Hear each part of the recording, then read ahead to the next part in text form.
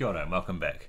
So in this video we're going to take another look at vectors. We are quite used to working with the components of the vectors. Those are the two numbers that were in our brackets.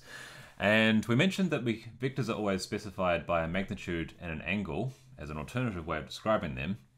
And we're just going to explore how you go backwards and forwards between those representations, and also how we describe angles for vectors now that we've got some trig under our belt. So vectors, if a vector has a magnitude of f in it, so often when we have a vector, we notate the vector using a bold letter for the vector, and the length of it we'll often notate using just that same letter but not bold. And again, if I'm handwriting this, instead of doing it bold, I'd be underlining, so I'd be writing this here. Especially when we work with forces, it's quite convenient to have the magnitude being the letter by itself and the vector version of it, the whole thing, being the underlined or bold thing. Angle theta, well, that's just, as we talked about in a trig video, it's going to be the angle from your x-axis. So what we're picturing here is some axes, x and y. The vector, we know it's just an arrow, that's how we've described it. Let's just draw it for now, starting from the origin. So here's our vector. And when we talk about the angle of a vector, it's specified as the angle anti-clockwise from the positive x-axis. And just like in the trig video, it could be a negative number going clockwise from the axis as well, if we like. So if we do that, then the magnitude of this vector, the length of the arrow, is just equal to f. Okay, so we've noted that down, that's the magnitude. And just using a little bit of trigonometry, we can see that the x component is just going to be cosine theta, but the hypotenuse here is not 1 anymore, it's got length of f, so we need to scale it by f. So the key takeaway here is that the x component, which we sometimes write as fx, is going to be f times cosine of theta, and the y component is going to be f times sine of theta. Okay, because the y is the vertical, the x is the horizontal, and then those are the two numbers that go in our vector. So if we were to write it in that vector notation that we're used to, we could also write this as f cosine theta times f sine theta. Or if you like, you could even put the f out the front, but normally we'd just write it in that first way here, this one. So that's our vector. So when we've got the angle and the magnitude, we can get those two components by just taking cosine and sine of the angle and multiplying them by the magnitude. What if we want to go the other way? Well, if we've got a vector, so again, let's draw a little picture. And we know the two components, but let's say we don't this time know the angle. So we've got, here's our vector, and we've got fx, so that will be this number here, and fy, that will be this number here, but we don't now know the magnitude or the angle. How do we find these? Well, we know how to do the magnitude. We did this already in an earlier video where we basically took the two components, squared them, and took the square root. So the magnitude of our vector f we can get just by using Pythagoras, which works out to be this formula, which always works. Square the two sides, anything negative will be squared and become positive, and add those together, take the square root, that's your magnitude. Okay, but how do we get the angle? Well, here's the angle theta that we want. Basically what we want to do is we want to take fy and fx, they are the two sides of our triangle. So we can find this angle by essentially doing some trig on it. So our triangle would be fx, fy, theta. And we know that tan theta, that's our opposite over adjacent, is fy over fx, and so our theta is going to be tan inverse of that fy over fx. Okay, now remember from our trig video that inverse tan only gives us a number on your calculator between negative 90 degrees, and 90 degrees. So inverse tan is going to give us the wrong thing if our vector was pointing this way, because it's literally only going to give us an angle somewhere in this range. So the way that we can fix this is basically just to look at this x component, and we can see that if our x component is negative, that's going to put us on this side of the picture. That's where we know we got to use the other value that gives us that same inverse tan. So that means to get the correct angle, if our x component is negative, we just add on 180 degrees, and that will give us the correct angle. So finding the angle is a little bit tricky because we do need to make a decision based on whether our x component is greater than or equal to 0 or whether it's negative.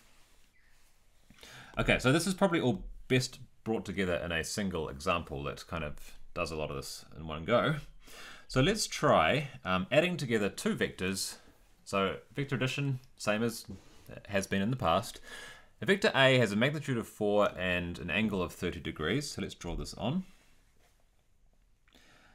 Okay, so it's got a magnitude of 4. I'm not actually even going to attempt to match the scale here. I'm just going to draw. 30 degrees, that's about like that. So it's going to be something like this. Ignore the squares, they're just a guess. So this is 30 degrees and length of 4. That's A. Notice our handwriting underlined, typed, bold. That's our vector A. And vector B has a magnitude of 5 and is at an angle of negative 135 degrees.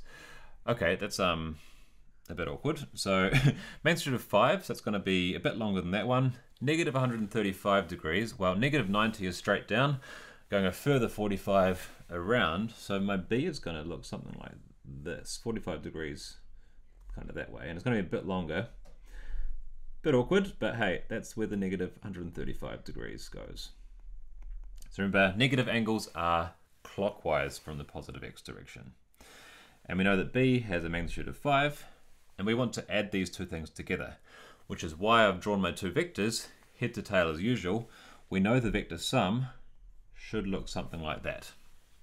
The vector from the start of the chain to the end of it. Okay, so let's go ahead. I mean, I haven't drawn my vector to scale, so it's not going to be quite right. But let's go ahead and do the calculation and find our sum in component form and then in magnitude angle form, just to sort of tie all these calculations together. So A plus, if I'm doing the calculation A plus B, let's write it as magnitude cos angle, magnitude sine angle, that's A. In fact, A should be green, shouldn't it? Let's make it green. Plus B was blue, so B is going to be magnitude 5 cosine of angle, magnitude of 5, I should have put those as 4, shouldn't I? Magnitude of 5 sine negative 135. Now we can just use our normal vector addition, which is just to add those numbers together. So that equals 4 cos 30 degrees plus 5 cos negative 135 degrees for the first component, and 4 sine 30 degrees plus 5 sine negative 135 degrees. And now I'd go to my calculator and do each one of those separately. So 4 cos 30 plus 5 cos negative 135 gives me quite a small, I'm just going to write like 4 decimal places, 0.714 for my x component. For my y component, I'm going to type in 4 sine 30 plus 5 sine negative 135. And the y component will be negative 1.5355. And that is my vector sum. So I'm just using my normal vector sum of adding the components together, and that gives me what that vector is. You can see that my picture is not perfectly to scale, but it is going left by a little bit and down by a bit more. All right, so now to find the magnitude and angle of this. So this is, let's just call this equals C. This can be our new vector.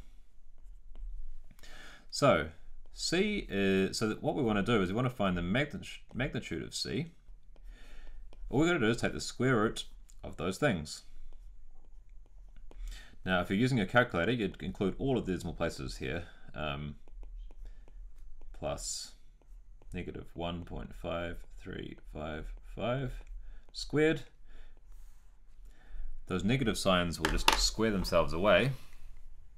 So let's go so square root, open a bracket, 0.0714 squared plus 1.5355 squared, close the bracket, hit the equals button, gives me a magnitude of 1.5372 approximately. And now if you've used the unrounded values here, which would be the correct thing to do, you might differ from what I've got here, maybe in that last decimal place.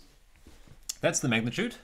And it's very similar to this y value. It's because basically this x value is tiny, so the overall magnitude of the vector is pretty much entirely determined by this piece here. It's only, you can see it's only slightly bigger. What about the angle? Well, the angle is going to be the inverse tan of the y component divided by the x component. So those negative signs will cancel off. And I can see that my x component is negative. So this is going to give me the wrong answer. So that means I'm going to also subtract off 180 degrees. If you prefer to add 180 degrees, it's fine. It gives you an equivalent answer.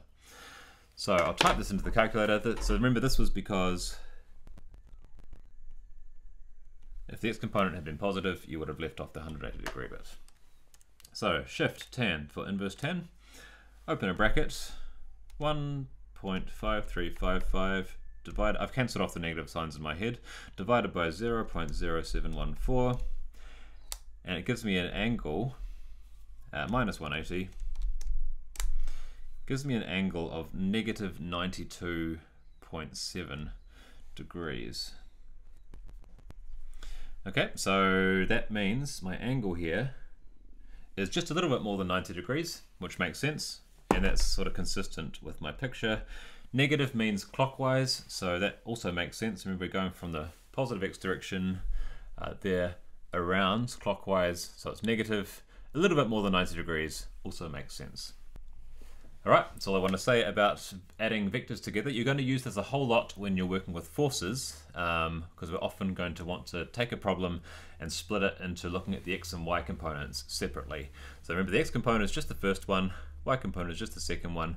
Some situations will often be the case that one of these will end up being 0 for whatever reason. Cool, see you next time.